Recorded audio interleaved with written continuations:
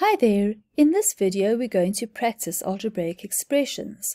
You've already gone through the theory video, and this is more of an interactive video where you need to pause and do before continuing with the video. So just to remind you that we have learned some basic algebra, we are practicing algebraic expressions, and then we'll be able to do a lot more. So your first questions to pause on are to work out how many terms are in each expression.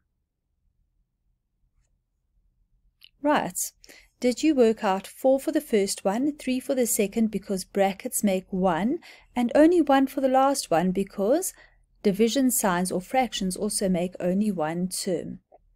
This next question has got 5 parts to it, and we are using this expression. Pause the video and try.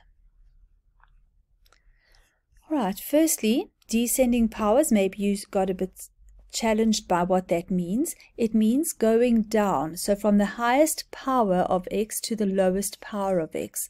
So your highest power of x is actually 5. Let's have a look at the answers.